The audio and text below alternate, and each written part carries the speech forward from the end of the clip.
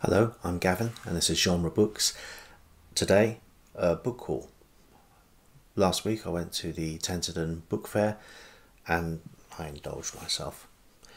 So I'm going to go through these with science fiction books first and then non-science fiction books after that.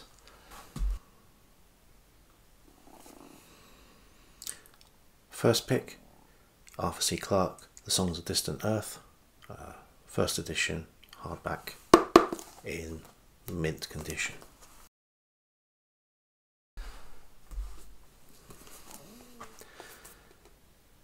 M. John Harrison's Light. It's come recommended, but I've not read any M. John Harrison. I do have another in the pile to get a look at as well, but looking forward to this one. One I have read before, but many years ago in my teenage years, and probably due for a reread. So when I saw this for cheap, well, it was a no-brainer. Pick that one up.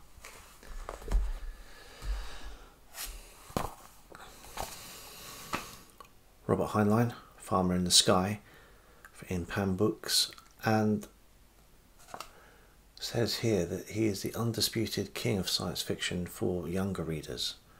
That's not been the experience of the Heinlein that I've read so far, but you know, let's try his younger reader fiction.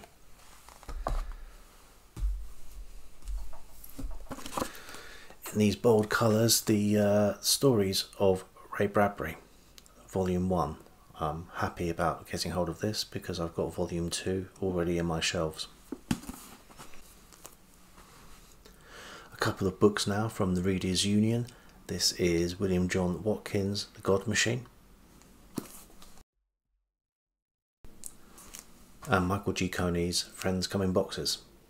I don't know anything about either of these novels, although I've read some Michael Coney previously, so again, new ground for me. Then I found a stall that was selling a number of the Victor Gallant's science fiction Masterworks range, not the yellow jacket ones that are behind me, but the older style black spines. It really doesn't matter to me that much. What matters is I was able to fill in a few blanks of the collection. Jack Vance, Inferio.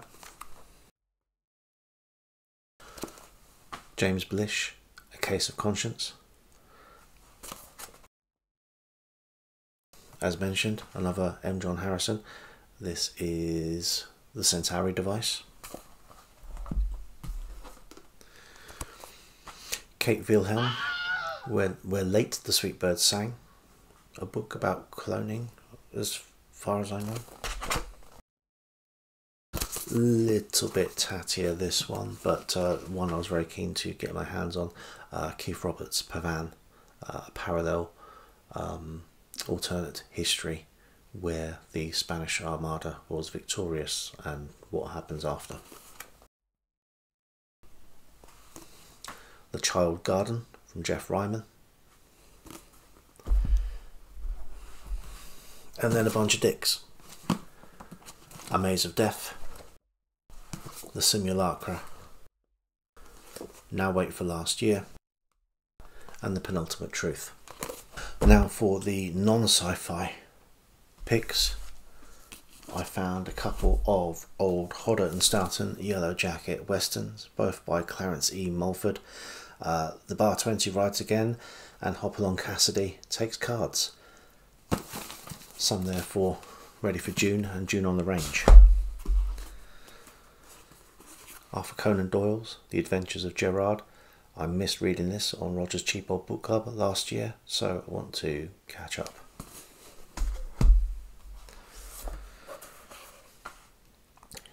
Angela Davis, If They Come in the Morning, a book written by a conglomerate of people about Angela Davis during her time in incarceration. Obviously the experience of the more militant side of the Black liberation struggle in the United States. And there's a whole mix in here. I think possibly the only book I have seen that is published by a firm of lawyers, and a real mix of interviews, articles, beginning with a essay or an open letter to Angela Davies from James Baldwin. And if I had James Baldwin as one of the writers in my compilation, I'd start with him too. A Joseph Conrad novel that I've not read, The Secret Agent. I think I might wait if Dr. November is running again this year. I'll have a read of that.